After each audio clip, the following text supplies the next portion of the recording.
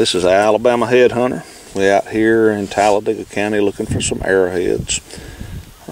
Brought my daughter out today. This is our first find right here. Been here for a while and hadn't really found nothing. But this is our first. Pick it up, Sarah. Hold it in your hand.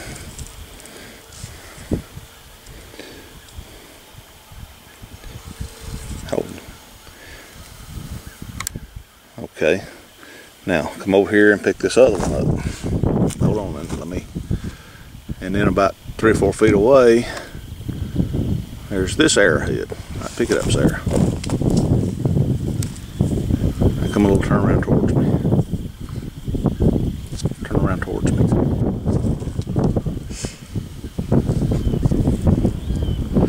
Hard to see out here in this sun. It's one of those Weissner quartz points.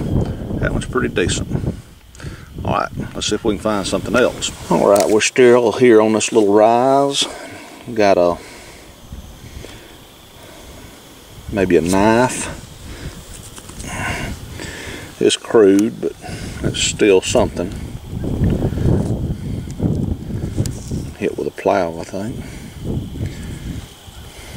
Alright, well, let's keep looking. Alright, Alabama headhunter here. We've been out here just a little while. This is my third shaker.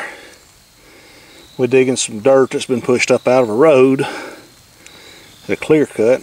There's my first one.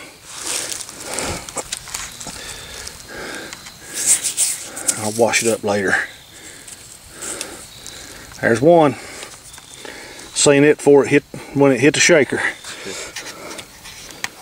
Right, this is Alabama headhunter. Been busy lately, hadn't had a chance to do a cleanup on my last few outings. I hadn't found much, but I did find a few pieces. Found this point here.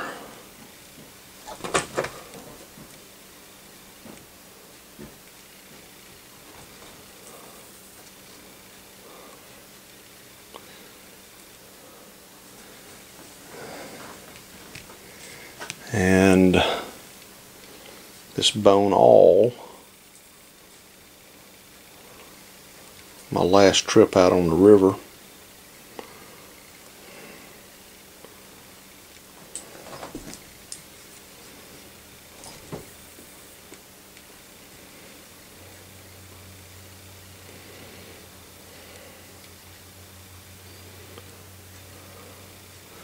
Some beautiful patination on that bone.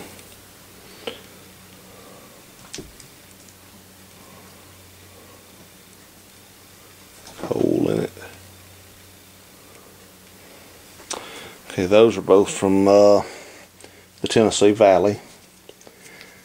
Then a few weeks ago, my daughter, actually last Saturday, my daughter and I went out looking, and this is the only hole point we found.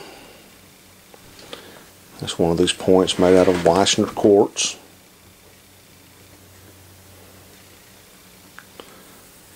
Got a fat on one side.